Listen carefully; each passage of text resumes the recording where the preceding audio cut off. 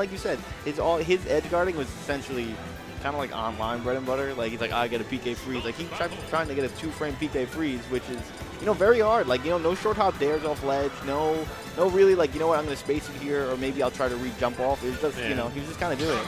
We're getting Ganon and WaDi's Rosa. All right, like we were talking. We were talking about Ganondorf earlier too. You got to win neutral 10 times. I got to win it 5. Yeah, I mean, Rosa, one of the lighter characters. However, Ganon's, you know, Ganon's recovery is akin to Captain Falcon.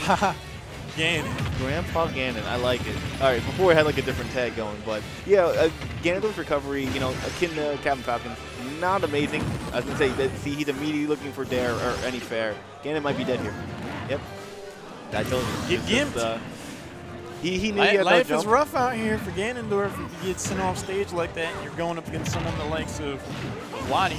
The Rosalina, it's such a treat to see because you just don't see Rosalina and Luna that much at all. Yeah. One of the things I did notice, though, about seeing WaDi's performance Monday with this character is Luma was waiting to respawn more often than not. And I feel like, you know, this character did receive a lot of buffs, certainly viable, but Luma dies a lot. Yeah, in this last patch, Rosa did become a character. Nice. Catches him with the up B.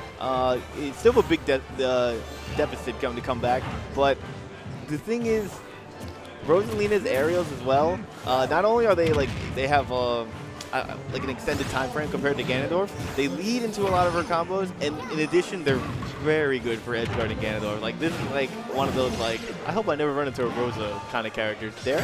Oh, catch him with F smash. Nice. Luma's like, I'm not alive all the time, but when I am.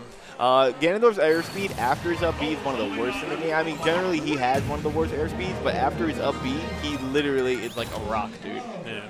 So he's kind of set up there. I'm going to guess we're going to get a character switch. I was like, damn, it looked like WaDi was already about to roll the controller up. I'm like, dude, it's only been one game, man. Yeah, he sees the Blaze Pizza, and he's like, yo, hold on. Gotcha.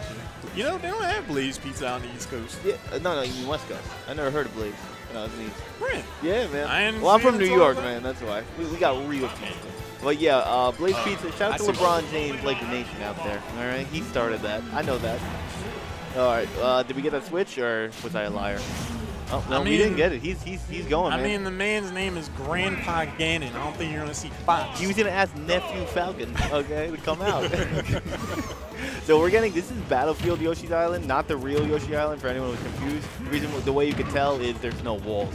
So, ooh, you know, I feel like, you know, he came out to play. The grandpa came out to play. You only have to win neutral 4 times, but you also have to not gimp me. Dude, why did he air dodge? Big problems. Going for it? 99%.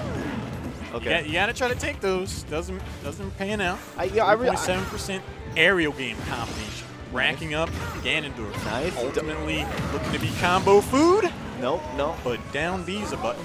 The Wizard's kick, I'm not too sure. One thing that was really cool by WaDi there, I haven't really seen too much Rosalina gameplay, but he followed up Nair with up air and into another Nair into an up air, which was really cool. I don't know if it's really dependent on where he hits them with Nair, where it sends them, but that was a very nice string. It's so interesting to see this character because their animations are so slow and floaty, but yet they combo together.